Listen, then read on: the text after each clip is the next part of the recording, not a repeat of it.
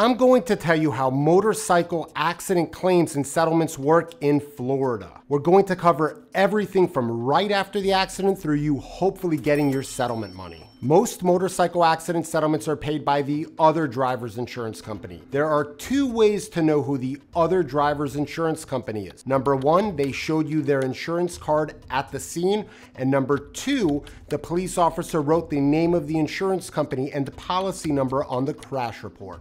There's three big insurance companies that you may think are great, but they actually fight motorcycle crash cases hard. They are Progressive, Allstate, and State Farm. The at-fault driver's auto insurance company will ask you if you were on a motorcycle during the accident. Big insurance companies like Geico and others use more experienced representatives to handle claims if you are on a motorcycle instead of in a car. They do this for two reasons. First, when a motorcyclist crashes, the injuries are often much more severe than what car passengers face. This means the case may be potentially worth much more. Another big reason insurance companies often use different reps for motorcycle claims is the following. Proving injuries from a motorcycle crash is more straightforward. On a bike, you're exposed directly facing the unforgiving pavement or the large size of an other vehicle. You don't have a protective metal shell around you like in a car. You're very vulnerable. But don't think it's easy to prove that the motorcycle crash caused your injuries. Insurance companies pay millions of dollars every year to doctors who will examine you and say that the motorcycle crash did not cause your injury. The other driver's insurance company will assign a claims representative to handle your claim. Let me give you an example of this using a true story. Joe was riding a motorcycle when a truck hit him. As a result of the impact, Joe broke his leg and finger and had surgery. Joe hired me as his lawyer. Eventually, the truck's insurance company assigned a claims specialist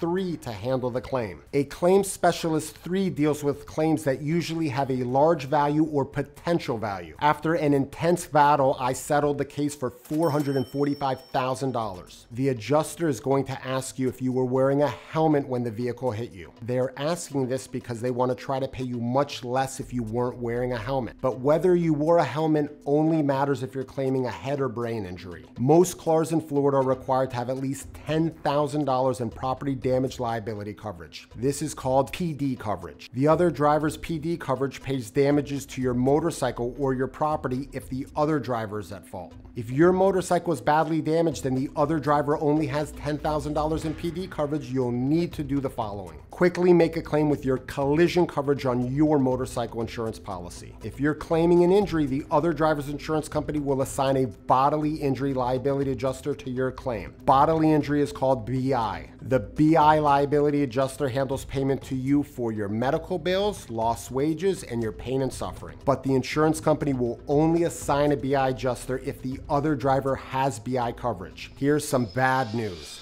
Unlike PD coverage, in Florida, most drivers aren't required to have any BI coverage. And as a result, many drivers don't have this coverage. In fact, the most common BI limit in Florida is only $10,000. This is horrible if you're seriously injured. Here's a pro tip. Ask the other driver's insurance company how much BI coverage their driver has. In a moment, I'll tell you what to do if the other driver has no BI coverage. The other driver's claim adjuster will determine who they think is at fault for the crash. There's a new Florida law that's horrible for motorcycle riders when it comes to proving fault. If you're over 50% for causing the crash in Florida, the other driver doesn't owe you any money. Florida's law is much worse than many other state laws in this regard. Earlier, I promised to tell you what to do if the other driver that hit you has no BI coverage. Right after the crash, you need to set up a claim with your motorcycle insurance company. This is true even if the other driver is 100% at fault. Look at your motorcycle insurance policy and see if you have MedPay coverage. That pays for your medical bills up to the MedPay limit. MedPay coverage on your motorcycle is optional in Florida. There's a huge mistake that motorcycle riders make after the crash and it delays their settlement. They don't give their motorcycle MedPay insurance and their health insurance to the hospital and other doctors. Hospitals are told not to ask you for your health insurance if you've been in a motorcycle crash. You should disregard this and give both your med pay and your health insurance to the hospital or doctors. This may result in you owing much less money to the hospital and doctors. And as a result, you may get much more money in your pocket if you settle your motorcycle accident case. There's another coverage that's much more valuable than your med pay coverage. And this coverage pays for your medical bills, lost wages, and pain and suffering if the other driver is at fault. If you have this coverage on your motorcycle, it pays you if the other driver is uninsured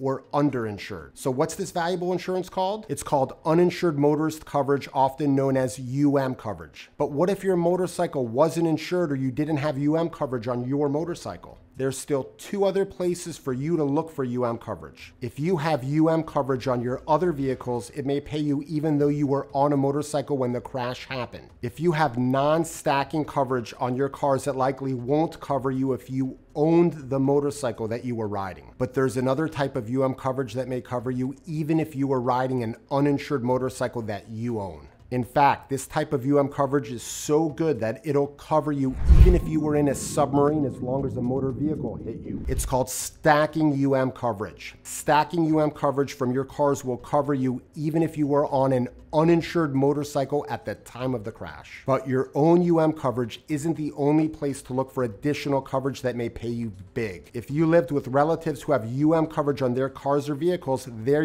may also pay you. Once you know your medical bills, lost wages, and pain and suffering amount, you can estimate the value of your case. When both your and the insurance company's case value estimates meet, that's when you may be able to quickly settle your case. The thing is, if you really want to have the best odds at a large settlement, knowing how motorcycle accident claims work isn't enough on its own. There's actually 3 common ways to lose your motorcycle accident case. And I found that if you're facing one of these huge challenges, then you won't get the large settlement that you're after. And that's why you should watch this video that's here and linked in the description below, because it's going to take what you've learned and make it 10 times more powerful, maybe even 100 times. And if you're seriously injured in a motorcycle crash in Florida and you think that someone else may be at fault, click the link in the description below to see if I could be the lawyer for you.